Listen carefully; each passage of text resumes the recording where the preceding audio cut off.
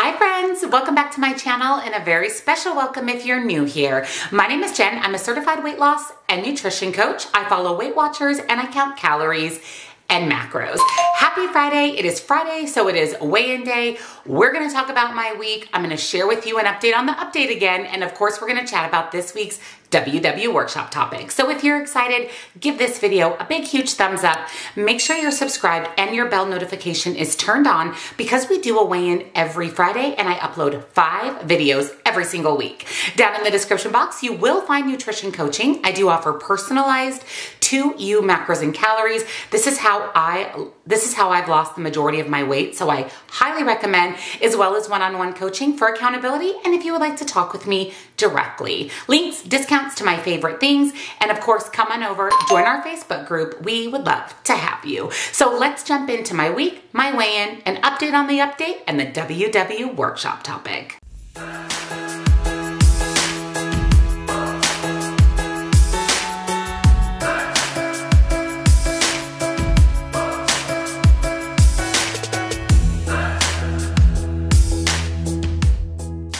Happy Friday, friends. I hope you had an absolutely amazing week. Before we jump into my week, an update on the update. Sunday. The video is coming out Sunday and you are not going to want to miss it. I mean, we are talking about a lot. We're talking body scan, plastic surgery, goal weight, what's happening with my channel, quitting WW. We're talking all about it on Sunday, so make sure you're subscribed and your bell's on so you don't miss it. We're already in the second week of February. Like I mentioned last week, I feel like January was like 80 days long. It was one of the slowest months. It's always a slow month for me, and now I feel like February is just flying by, which I'm not mad about. Especially if you live in a colder climate, you're probably really grateful that February is flying by so that you can get to a little bit warmer weather. We've been very blessed. It was actually 80 degrees on Sunday, which was crazy. This was the coldest January in 10 years in Arizona. And of course, it's the January that we live here.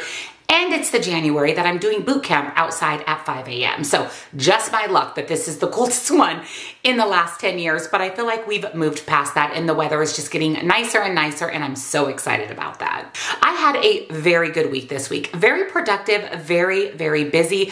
I have been extremely busy with coaching, which makes my heart so happy. And I had a really exciting thing happen this week. I hit 50,000 subscribers. That is a goal that I have had for my channel since the beginning. I want to help as many people as I can, and to see that all of my consistency and hard work on my channel is paying off by growing my subscribers, it just makes me really, really happy. So thank you so much to each and every one of you who are not only subscribed, but watch my videos on a regular basis.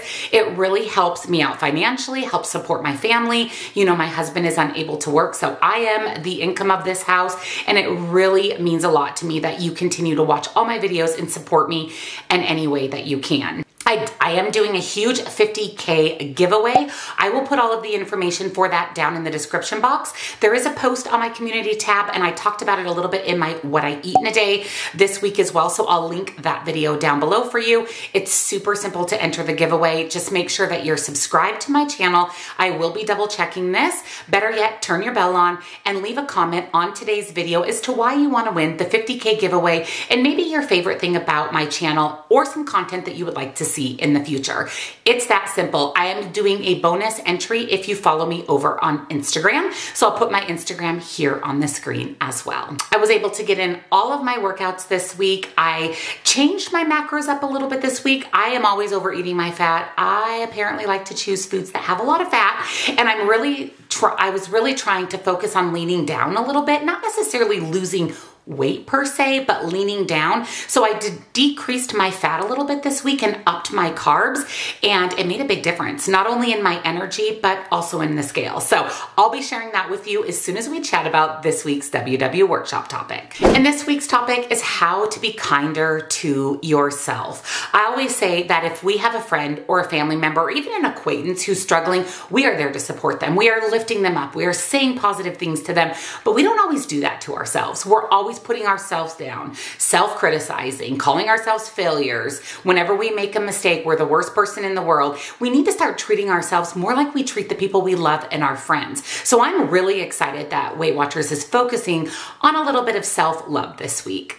We normally are hard on ourselves when we hit a setback. Maybe the weight isn't coming off as quickly as we would like it, or maybe we overate one day, or maybe we haven't been sticking with our diet at all. This is when our inner bully comes out, and it can really wreak havoc on our mental health. We need to have a more compassionate voice for ourselves, again, just like we do for our friends and our family. So here are a few things to try. Think about the times you or your loved ones have struggled. List the kind words or encouraging phrases that they said to you or you said to them. Number 2, circle the phrases that might feel most comforting to you during tough times.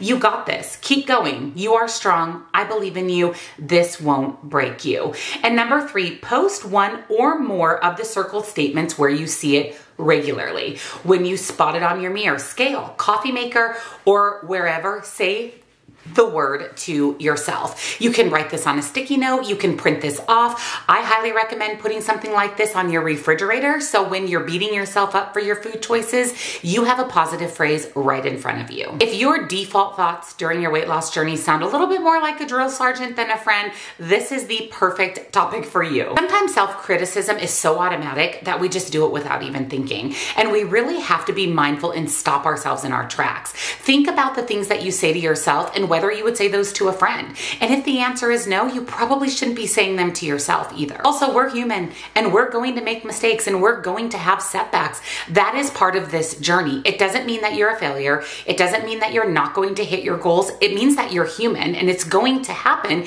You just have to expect that and not beat yourself up when it does. By saying nice things to yourself, you can really develop a healthier pattern of thinking. Instead of saying, I'm a failure, I gained on the scale this week, you could say something to yourself like, you know what? I made a couple of choices this week that led to a gain on the scale. Starting over today. Those are the types of things that we want to focus on. I also want to share with you 3 fast facts from Weight Watchers. Number 1, responding to a setback with self-criticism can fuel the setback, making it more difficult to move past it.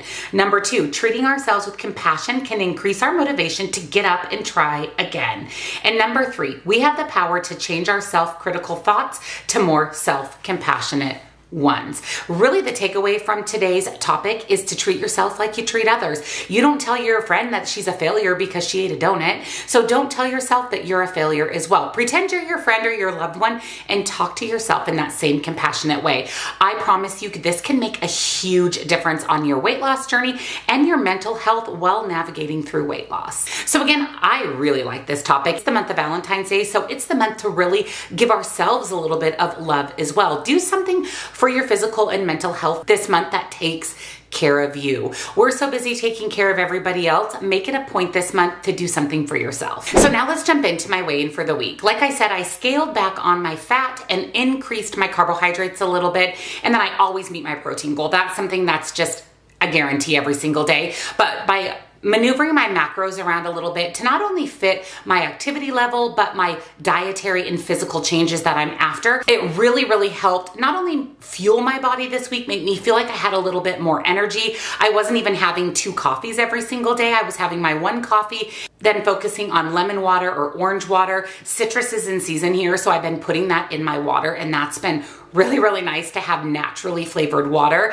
And all of that together led to a loss on the scale this week. So when I stepped on the scale, I'm actually down 1.2 pounds. Now that is the most that I have lost in I don't know how long. It's either maintenance, up a little bit, down a little bit. So the fact that changing my macros really benefited me overall means that I'm making positive changes in the right direction to help me reach my goals that I've set for myself.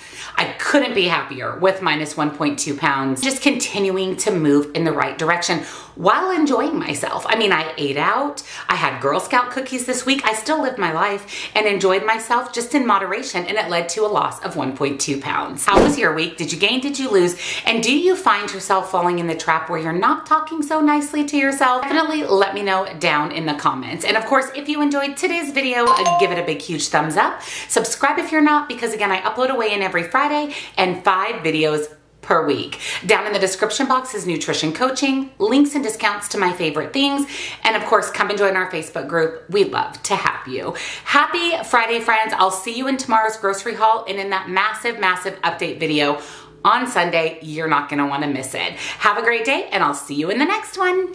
Bye.